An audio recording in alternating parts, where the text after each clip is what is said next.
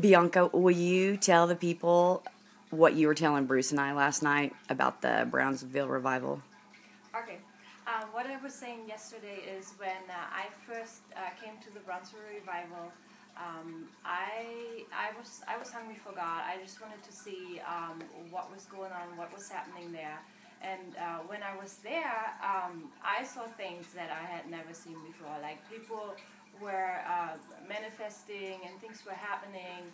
I come from a background where I was not used to that, so I was quite surprised, and I didn't really know what to do with it. But the thing is, I felt the presence of God was there, and that was the most important thing for me. So that changed everything, and I decided I'm gonna just look past what I'm seeing and what my mind was telling me, because my mind was telling me all kinds of things like, okay, what are you doing with that? What do you think about that? And I was like, you know what?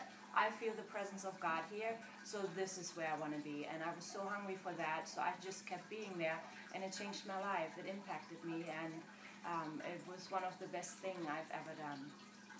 Great. So, after you got through that, mindset, dealing with your mindset, how long were you involved with the Brownsville revival?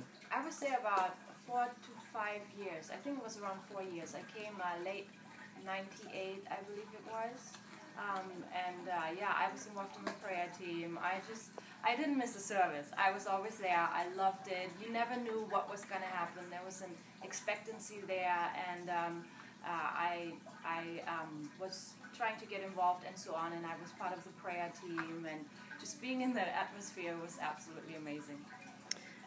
And where did you come from? Like, where were you before you were at the Brownsville revival? I came from Dallas, Texas. I was in school there, and I was studying theology, so it's a pretty well-known school, so I'm sure people know about it. And I liked it there as well. So What's the name of the school? Christ for the Nations. Yeah, okay. All right, well, cool. Well, thank you.